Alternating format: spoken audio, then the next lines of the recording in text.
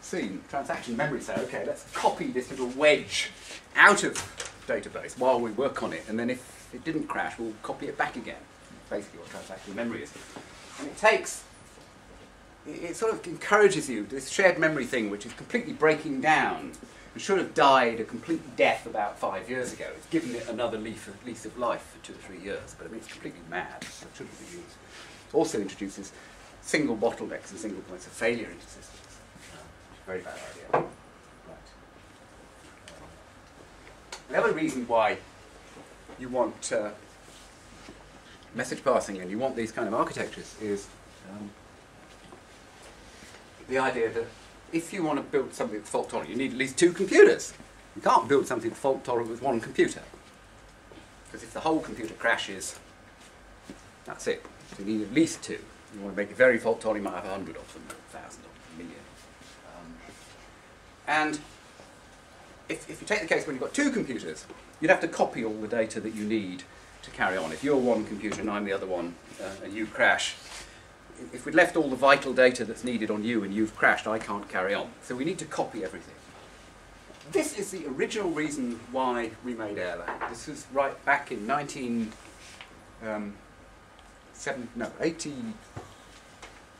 or something like that. I remember with Robert Veerding, we were going to a conference in Bournemouth, and there was software for telecoms industry, and people were saying they were coming up with all sorts of thingamajigs, you know, methods for building distributed fault tolerant, methods for building distributed systems. And I kept poking my hand up. I sat in the audience and stuck up my hand and said, "What happens if it crashes? The processor crashes." I said, well, no, so well, it doesn't work then. I said, well, that's not much use, is it? So we saw all this stuff being presented in front of our eyes. It didn't work. I don't know why they bothered to present it.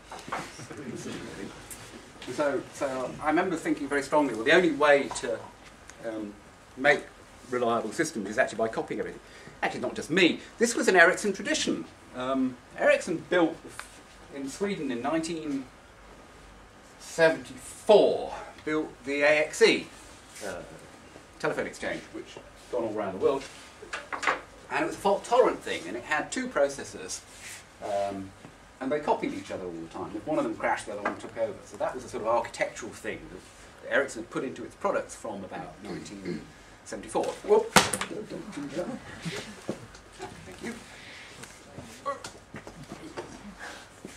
So this notion of copying, that was sort of hanging around. Perhaps I should show you. I'll just swap slides and I'll come back to this because I gave another lecture and I thought it was kind of fun to see the. Yeah, I'll just show you a few of these, not a lot. Let's go.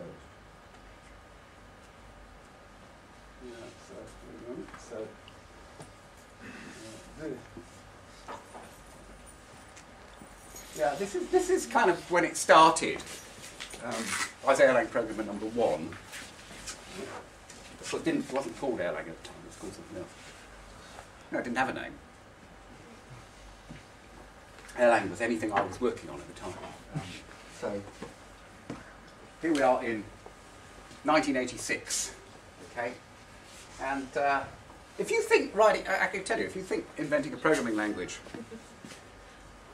is just about sort of sitting there and writing a compiler, you can forget it, because it's much more fun than that. You have all sorts of things. You have political infighting. You have wars with other people. They cancel your project. What else happens? Oh yeah, you have to market it. What it's called changes with time, and you have to get you have to learn survival, how to survive. I mean, for example, in when was it? Yes, 1998, Erlang was banned from Ericsson, and we got very upset about this. And quit, actually. Stopped the company. We were very upset about it. We were very upset about this. Actually, people couldn't sleep at night. Ulcers, this sort of stuff. Well, he actually had ulcers. Couldn't sleep at night anyway. And we got all hot-headed because we were young and impetuous. you know, I was like 50 at the time. So we quit and started a company, which we sold for 1.4 billion krona about 18 months later. So it's okay. Now, you know, I was working on another project, and they also cancelled it. But I was more experienced, so we renamed it. You know, my boss came in and said, "Oh, do you want the good news or the bad news?" Well, we'll start with the bad news. "Oh, we cancelled your project." "What's the good news?" "Well, we're starting a new project." He said, "What's that?" "Oh, it's a test system." We'll just change its name. That's what you do, lads, you know, when they cancel your project, just change the name and carry on as if nothing had happened. Right. Very good technique. I talked to Bjarne Sørstrup and he said, he thought that was very funny because he said that C++ got cancelled 11 times before it sort of made the light of day. It's all quite fun. So there we were, making a language. It started off, actually, as a Prolog interpreter. So I wrote... actually, there's a bit which isn't on that slide, which I should put on it. It started off, actually, as a Smalltalk emulation of communicating objects. And I ordered the first Smalltalk machine in Sweden from Tektronix. And it had a very long delivery time. It had like a 6-week delivery time. And when I was waiting for it to be delivered, a guy called Roger Skargevel said, I had a notation for describing what I was doing to people. He said, well, that's a Prolog program. And I said, what do you mean? He took me into his office, sat me down, and showed me Prolog. Have you done Prolog? Who knows Prolog? Okay, you've all got to learn. You've changed the course schedule, okay? Stop whatever they're doing. Teach them Prolog, right? Because Prolog is a, you know, blows your mind. It's good stuff. It does. I'm not kidding. I went around for 2 weeks going, somebody must know Prolog. Please help me here. Yes, and you go around going, where's the program? I haven't looked at the program, but it works. It's magic. Yeah, it's logic. It's predicate logic. That's brilliant. And so I emulated this stuff in Prolog. And then, of course, the Tektronix machine came, and I didn't even unpack it.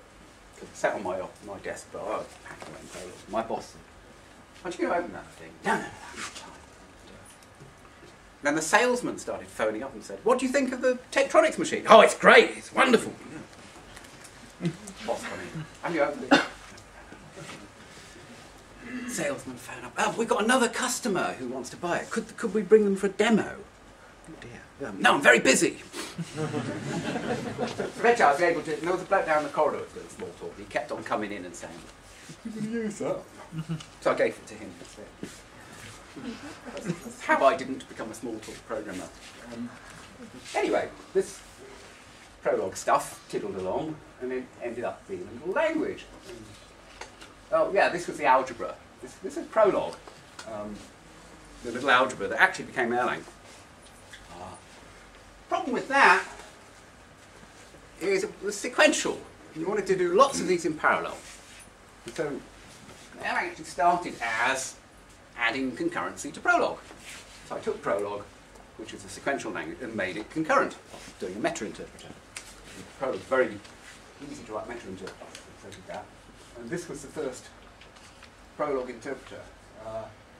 I was invited to the History of Programming Language conference, and they said, well, find all the historical documents you can find. So most of them have been thrown away, of course.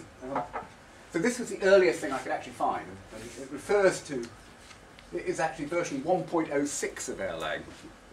And there's a comment at the start that just says, version 1.03 is lost in the mists of time.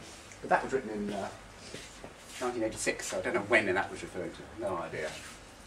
And let me see. This was the entire documentation, which we gave the users. It's now spread into 3 or 4 books and 10,000 pages of stuff.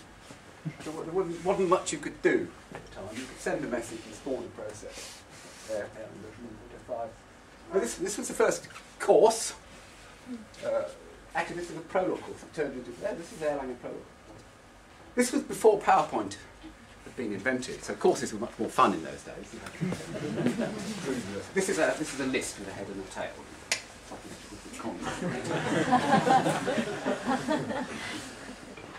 And this was the first interpreter. And in fact, I think it says, yeah, at that time, the language took 4 days to completely rewrite, completely re-implement from scratch. It took 4 days to completely rewrite, and ran at an amazing 245 reductions per second. Now it runs, I don't know, 12 million or something, or lots. We don't even measure it anymore, it's so fast. And when you did it, I remember, it took, well, we wrote it in Prolog, and then I wrote the virtual machine.